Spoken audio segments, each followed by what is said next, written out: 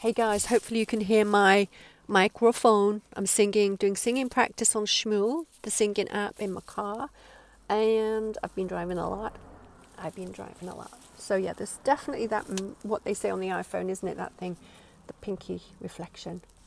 So I just thought I would just do this because here I am in my car, just doing these old vlogs now. I'm going to film the video podcast and upload it to the Apple podcast platforms. So I publish it through Anchor, where my podcast is recorded and uploaded, and then I'll add it to YouTube, and I'll do snippets, I'll do long form videos, and I'm going to start to do, let me know your thoughts, a long form video and less of the shorts.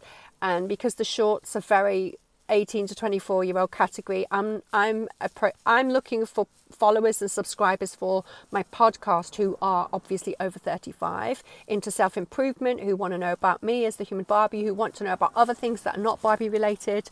And so I want also people to leave in the comments ideas for the podcast, because I will at some stage possibly do giveaways and callers who can call in, like a radio thing.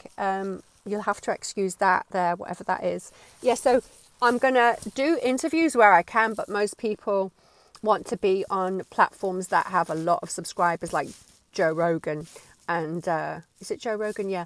Obviously, my podcast is new. So let me know in the comments what kind of subjects you want me to cover. I will be doing like my 50s Barbie kind of vibe, because I am the world's oldest human Barbie. I'm the second in the world now, I believe. I'm the second in the world, because me and Marcella from the Plastics of Hollywoods, me and Marcella are profiled a lot this year, so we're kind of top 2. Obviously that probably changes, top 5, top 10, doesn't really matter. I think there's about 5 top human Barbies in the world, and I'm one of them. But obviously your profile every year, the relevance kind of bumps you up or a little bit lower. But do you know what? The world stage is big enough for all of the human Barbies, and I welcome every single one of them. Obviously, I'm very competitive, but as a performer, as an actor, a model, as a performance artist, because my lifestyle is the subject of the podcast, but also I want people to know it's not just that. So you can't just switch off and say, oh, boring or whatever, it's not my vibe. It's like I don't watch cricket or football too much, or boxing. I only watch the big games. So if there's some subjects you'd like to see me cover as a human Barbie, it could be anything. It could be painting your flat, or it could be fitness, it could be nutrition. What was it like getting on stage?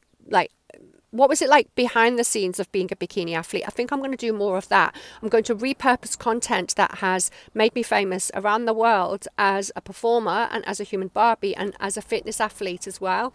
Because, the Girls Next Door, Girls Next Level, you've got 2 of the ex-playmates, I can't remember the name, Holly and Bridget. They've got a podcast, and obviously they're repurposing the content from when they were girls in the Playboy Mansion from like the 1990s or the early 2000s rather. So yeah, year 2000. So I'm going to repurpose my history and talk about it, because nobody knows but me behind the scenes, and I've got videos of it, I've got photos of it, so you can do I can do reaction video podcasts, and we can have a giggle. It's going to be fun. Look, if it's not fun, I don't want to do it. Man walking his dog, cute. Or you might ask me, like beauty secrets, but I don't want to talk about my face too much, because the press keep asking me for interviews, and I'm like, no, I don't want to talk about my face anymore, because I've done that, and people are like, okay, all right, we've heard this before. It's nothing new. I'm just doing maintenance to my face, because all the hard work over the last 19 years has been done. So I don't see the point of telling people what they already know, because people are not stupid. They're very intelligent. So I'd rather talk about what's it like to be an actor. What was it like in your 30s being an actor, or 40s and 50s? And how come you're famous now as a human Barbie, but you weren't famous as an actor? Things like that. Do you know what I mean? And there's a huge books that could be written. I was going to write my books on it, but I thought, I might as well talk about it in snippets. No one's going to read a book about me, because I am not Jennifer Lopez.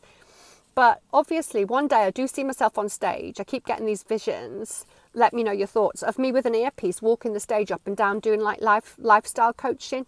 Never say never. I'm in my 50s. I've got another 30 years of hard work to do. Guess what? Work smarter, not harder. I said I'll be doing this till I'm 80, and I actually do mean that. Yeah. This girl's got a hustle. I'm doing the Barbie hustle, like I said in my interviews. So anyway, there's loads of press this year that you can see. I won't bang on about it, but check out my Instagram if you really want to know a bit more. And then you can click the links, because I've got 5 links of all my publicity. And there's one coming out in Belgium, a documentary on the Barbie movie, and obviously I've been interviewed as a human Barbie.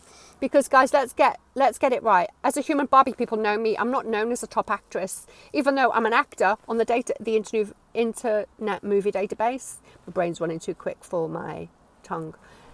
So I'm going to keep the level up, going to keep it entertaining and fun, because in the past I was grieving for many years for my mum, who died of cancer. Then my twin sister committed suicide. So guys, if you look back at old videos and go, oh, she's like rabbiting on, or she's got high energy, you bet I'm going to have high energy, because guess what? No one wants to see me looking depressed. Oh, okay, so let's just take it down a notch and just let my hair. Anyway, so I'll switch gears and keep it high entertainment vibe. Let me know what you think. I hope this is recorded, or I'm going to have to do it all over again.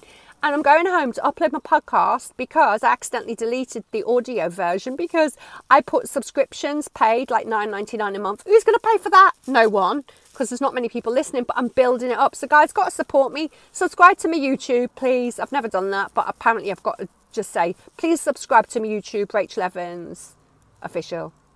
Rachel Evans Barbie. And Instagram, I'm not bothered about Instagram, it's my art gallery. Do you know what I mean? I don't look at the followers or comments. People look, but they don't comment, they scroll and they don't engage. That's fine, whatever. But the thing is, I know people quietly will support me, but they don't want to be seen to be supporting me, and that's why I don't get a lot of likes. It's weird, because I've never done it for that. If it was, I would be engaging with audiences on a different level. I'm doing it as my art gallery Instagram. YouTube is just something you can visually see me. Again, it's like my art gallery visually, and my podcast is the vocal art gallery. So let's get this right. Everything I do is like my performance art for me, so I can always look at it and look back on my human Barbie journey. And I am my own, manager, if you know what I mean, because I've got 2 agents. They don't get me hardly any work, but they're there if I get a booking. Say I've got to perform in Dubai at a shopping mall at Christmas as Barbie. You never know, because one of those requests came in once. It was really weird. You can even ask, like, what do my agents do, or what do I do? And I get all my publicity because people come direct to the artists now. All the artists that I know have people come direct to them. They don't rely on the agents. The agents are there if you need to sign and write a big contract and get them to look over it. But most of the contact, the engagement, hello, hi, can you do this with me? They'll go straight to you on Instagram DMs, or they'll email you. And that's the best way, because let's face it, guys, unless you are Jennifer Lopez, what's the point? You might as well just say, hey, Rach, what do you think about doing this? So anyway, a top mainstream TV company just approached me, and I declined the offer because they wanted to do, it's unpaid, and I only really do paid work. For it takes a long time to produce like a half-an-hour show or a documentary. And like you guys know, I've got a day job in the fashion job, and I'm a businesswoman. I'm on commission, I sell.